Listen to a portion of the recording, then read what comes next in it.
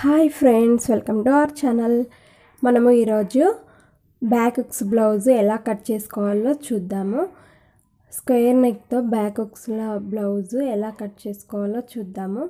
ముందుగా ఇలా లైనింగ్ తీసుకోవాలి. ఇలా లైనింగ్ 2 మడతలు వేసుకోవాలి. ఈ లైనింగ్ ఏంటంటే మన వైపు ఏమో ఓపెన్ వచ్చేలాగా వేసుకోవాలి. 2 ఇట్లా విడివిడిగా ఉంటాయి కదా, ఇలా ఓపెన్ వచ్చేలాగా మన వైపు వేసుకోవాలి. క్లోజ్ ఉండేది ఆపోజిట్గా వేసుకోవాలి. ఇక్కడ స్ట్రైట్గా చూసుకొని ఒక పావించుకు ఇలా ఒక లైన్ వేసుకోవాలి కుట్ల కోసం అనేసి. ఇప్పుడు బ్లౌజ్తో మనకు బ్లౌజ్ పొడవు ఎంత ఉందనేసి డైరెక్ట్ బ్లౌజ్తో పెట్టుకోవచ్చు, లేదంటే బ్లౌజ్ కొలుసుకొని కూడా మనము టేప్తో కూడా పెట్టుకోవచ్చు. నేను ఇక్కడ బ్లౌజ్ ఉంది కాబట్టి బ్లౌజ్తోనే పెడుతున్నాను. ఈ విధంగా చూసుకొని పైన పావించి కలుపుకొని పెట్టుకున్నట్లయితే కుట్ల కోసము డైరెక్ట్ పెట్టేస్తున్నాను. ఈ విధంగా పెట్టుకున్నట్లయితే మనకు కరెక్ట్గా వస్తుంది బ్లౌజు. ఇప్పుడు నడుము లూజు ఎంత అనేసి పెడుతున్నాను నేను. ఇలా 2 సమానంగా మడతేసుకొని ఫస్ట్ కుట్టుకి వేసుకున్నట్లయితే మనకు కరెక్ట్గా వస్తుంది. ఇక్కడ 1 ఇంచ్ ఎందుకు ఎక్కువ పెట్టాను అంటే అది మనము ఇలా డాట్స్ వేసుకుంటాం కదా, డాట్స్ కోసం అనేసి 1 ఇంచ్ పెట్టుకున్నాము. ఎక్స్ట్రా పెట్టుకున్నది ఏంటంటే కుట్ల కోసం పెట్టుకున్నాము.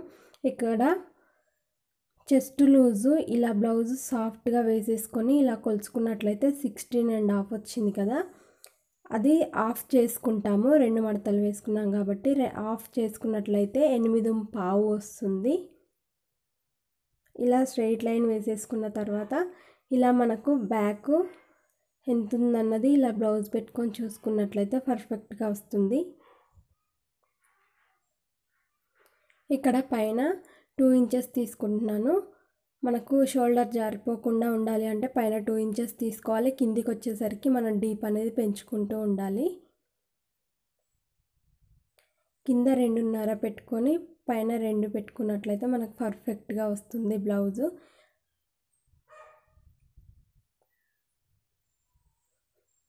ఇలా పావించు కుట్ల కోసం వదిలేసుకొని ఎక్స్ట్రా పావించి కలుపుకొని ఇలా పెట్టుకున్నట్లయితే మనకు కరెక్ట్గా వస్తుంది బ్లౌజ్ కొలత. ఇక్కడ కొలుచుకున్నట్లయితే 5 వచ్చింది కదా, దానికి పావించి కలుపుకొని పెట్టుకున్నట్లయితే ఏంటంటే మనము నెక్ కిందికి వెళ్ళిపోయే కొద్దీ పావించు పెరుగుతుంది కాబట్టి మనం ఇక్కడ షోల్డర్కి వచ్చేసరికి కూడా ఇదే విధంగా చంక భాగానికి కూడా పెంచుకోవాలి. ఇలా వెనక భాగంతో ఇలా కొలుచుకున్నట్లయితే మనకు పర్ఫెక్ట్గా వస్తుంది. ఎప్పుడు సైజ్ తీసుకున్నా కూడా ఫ్రంట్తో మాత్రం అస్సలు తీసుకోకూడదు, ఎందుకంటే అది లోతు తీస్తాం కాబట్టి, డౌన్ తీస్తాం, చంక డౌన్ తీస్తాం కాబట్టి హ్యాండ్స్ అయినా ఏవైనా కూడా బ్యాక్తోనే తీసుకోవాలి.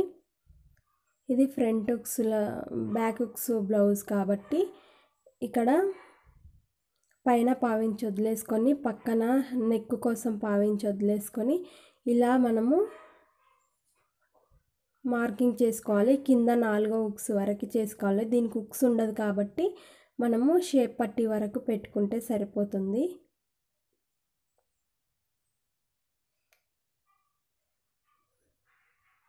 ఇక్కడ ఏంటంటే నేను ఫ్రంట్ డాట్ కోసం డీప్ పెట్టుకుంటున్నాను. చూస్తున్నాం కదా, బ్యాక్ మీద ఫ్రంట్ ఇలా మనము డ్రాయింగ్ వేసుకున్నట్లయితే మనకు బ్లౌజ్ కట్టింగ్ పర్ఫెక్ట్గా వస్తుంది. అదేవిధంగా 2 టైమ్స్ మార్కింగ్ వేసుకోనక్కర్లేదు.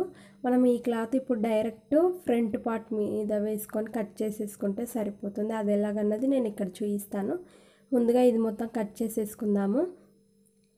అదేవిధంగా నా ఛానల్కి ఎవరైనా కొత్తగా వచ్చిన వారు ఉంటే సబ్స్క్రైబ్ చేయడం మర్చిపోకండి. సబ్స్క్రైబ్ చేసినట్లయితే పక్కనే బెల్ వస్తుంది కదా, దాన్ని ఒకసారి టచ్ చేయండి. ఈ వీడియో ఎలా వచ్చిందనేది నాకు కామెంట్లో చెప్పండి.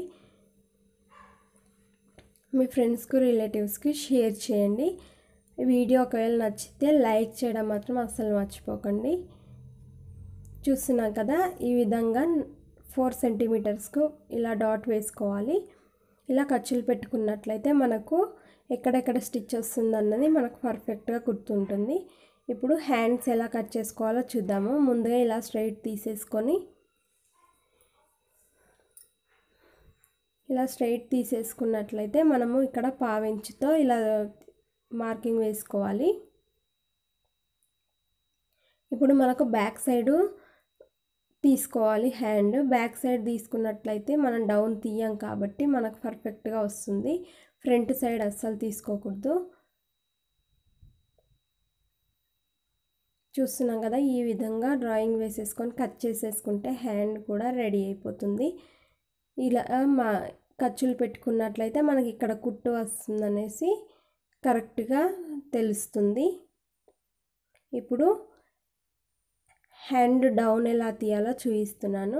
మనకు షోల్డర్ మీద ఇక్కడ మార్కింగ్ ఉంది కదా, అక్కడ 1 ఇంచు కింద కుట్టు దగ్గర 1 ఇంచు పైకి పెట్టుకొని మధ్యలో ఇలా 1/2 ఇంచు మార్కింగ్ చేసుకొని ఇలా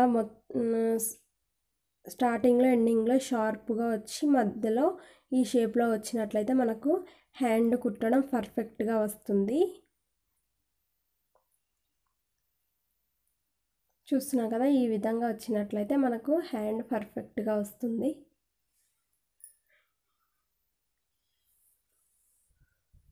ఇప్పుడు ఫ్రంట్ ఎలా కట్ చేసుకోవాలో చూద్దాము.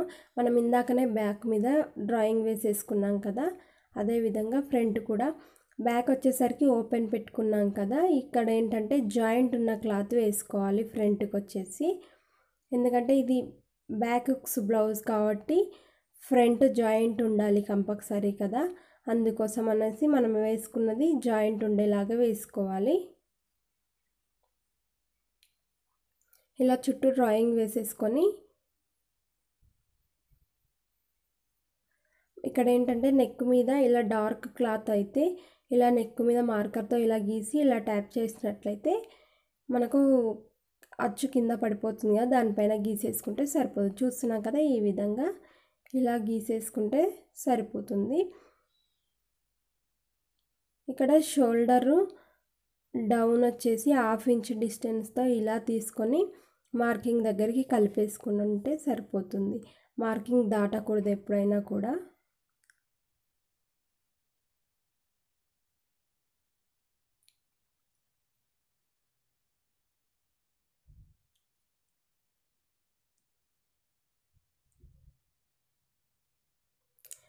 ఇలా ఖర్చులు వేసేసుకోవాలి. ఇక్కడ ఏంటంటే నేను డాట్స్ కోసము మార్కింగ్ చేస్తున్నాను. ఇలా ఒక డాట్ పెట్టుకోవాలి 4 ఇంచెస్ వరకు. 4th మార్కింగ్ ఏంటంటే అది సెంటర్ మార్క్ వస్తుంది. 3 ఇంచెస్కి ఏమో ఫస్ట్ డాటు, ఇలా 2.5 పొడవు ఏమో మిడిల్ డాటు, మధ్యలో నుండి చంక డాట్ వస్తుంది. చూస్తున్నాం కదా, ఈ విధంగా ఇలా అన్నట్లయితే ఇలా ట్యాప్ చేసినట్లయితే కింది క్లాత్ కూడా అచ్చు పడిపోతుంది. దీని మీద మనం గీసేసుకొని కుట్టేసుకుంటే సరిపోతుంది.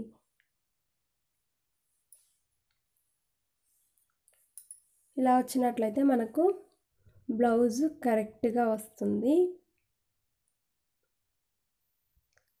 ఇప్పుడు బ్యాక్ నెక్ వచ్చేసి మనం స్క్వేర్ పెట్టుకుంటున్నాం కదా, బ్యాక్ హుక్స్ ఇలా కట్ చేసుకొని పెట్టేసుకుంటే ఇప్పుడు షేప్ పట్టీలు ఎలా తీసుకోవాలో చూద్దాం. ఇక్కడ షేప్ పట్టీలకు ఇక్కడ నాకు ఎక్కువ క్లాత్ లేదు కాబట్టి జాయింట్లు వేసుకోవాలి. జాయింట్లు ఎలా కట్ చేసుకోవాలన్నది చూపిస్తాను.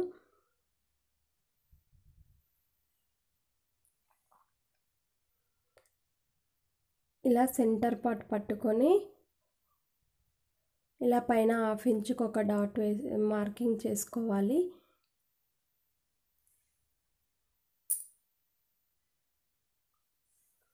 ఇలా కుట్లతో కలిపి వేసేసుకున్నట్లయితే మనకు కరెక్ట్గా వస్తుంది. షేప్ పట్టి కూడా మనకు మిడిల్లో ఇలా జాయింట్ ఉండాలి, అది కంపల్సరీ అన్నమాట. ఇక్కడ చూస్తున్నాం కదా, ఈ విధంగా జాయింట్ వేసేసుకోవచ్చు. మనకి ఎంత పొడవు కావాలన్నది పెట్టుకొని కట్ చేసేసుకుంటే సరిపోతుంది. అదేవిధంగా ఇంకో పీస్ కూడా కట్ చేసుకోవాలి. ఇది విడదీసుకున్నట్లయితే చూస్తున్నాం కదా, ఇప్పుడు 2 పార్ట్స్కు సరిపోయింది. మనము మెయిన్ క్లాత్ మీద లైనింగ్ వేసేసుకొని కట్ చేసుకోవాలి. ఇది ఎలాగన్నది నేను చూపిస్తున్నాను. ఇక్కడ క్లోజ్ ఉన్న వైపు ఇలా ఫ్రంట్ది వేసుకొని కట్ చేసుకోవాలి. బ్యాక్ వచ్చేసి ఎక్కడైనా వేసుకోవచ్చు. ఈ బ్లౌజ్కి కంపల్సరీ క్లోజ్ అనే అవసరం లేదు కదా, హుక్స్ వస్తాయి కాబట్టి. ఇలా ఒక 1/2 ఇంచ్ డిస్టెన్స్తో ఇలా కట్ చేసుకున్నట్లయితే కుట్టరని వాళ్ళు కూడా కరెక్ట్గా కుట్టడానికి వస్తుంది. ఏంటంటే క్లాత్ ఎంత ఉందో అంతే మనం తీసుకున్నట్లయితే ఎక్కువ తక్కువగా అయిపోతుంది. కాబట్టి మనం ఒక 1/2 ఇంచ్ ఎక్కువగా తీసుకున్నట్లయితే తర్వాత మనం కుట్టుకున్న తర్వాత ఎక్స్ట్రాలు మొత్తం కట్ చేసేసుకోవచ్చు. ఇక్కడ షేప్ పట్టీలకు కూడా ఇక్కడ జాయింట్ పడుతుంది కాబట్టి ఇప్పుడు మనం ముందుగా కట్ చేసుకున్న పీస్కే కరెక్ట్గా సరిపోయింది కదా. షేప్ పట్టీలకు కూడా ఈ మిగిలిన క్లాత్ ఉంది కదా, ఇందులో నుండి కట్ చేసుకొని ఎలా కుట్టాలన్నది నేను చూస్తున్నాం కదా. ఈ విధంగా మనం బ్లౌజ్ కట్ చేసుకున్నట్లయితే మనకు పర్ఫెక్ట్గా వస్తుంది. స్టిచ్చింగ్ ఎలాగన్నది నేను మరో వీడియోలో చూపిస్తాను, మిస్ అవ్వకుండా చూడండి. అదేవిధంగా కొత్తగా వచ్చిన వాళ్ళు సబ్స్క్రైబ్ చేయడం అస్సలు మర్చిపోకండి. Thank you for watching. Bye bye.